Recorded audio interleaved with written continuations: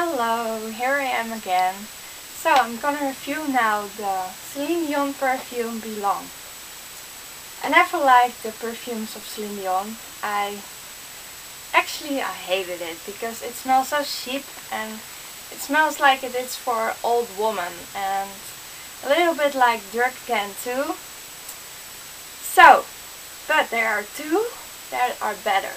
That's Sensational and this one. And this one is actually good. Sensational is good too, but not, yeah, it smells a little bit cheap too. This one is good. So I'm gonna review this one. So, this is the box of it. It says Celine Dion on it. Nice picture of her smiling. Very happy. That's how the perfume is too. It's a happy scent. Makes you feel happy. There comes the bottle. It's 100 milliliters, so it's very much. So here it stands, Celine Dion Belong. Yeah, it's big.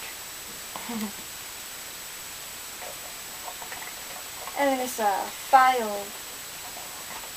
It's a violet box, like you can see.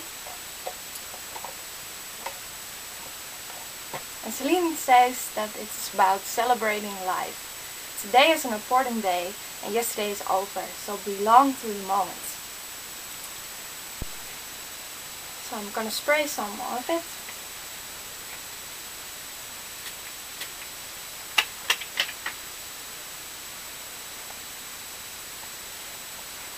So it's a very soft perfume and it really makes you feel like a strong woman and it's totally confident and happy. It's not a very unique perfume. There are a lot of who are similar, but it's nice. And it's an old one. It's from 2005. So it's a very elegant perfume too. And I'm gonna tell now what's in it. So, it's got bergamot in it, and you can really smell that. And there are some pineapple red berries, and musky cotton flower, and crystal peony. So there is another version too of Belong, and that's called Always Belong, but I didn't try that one yet.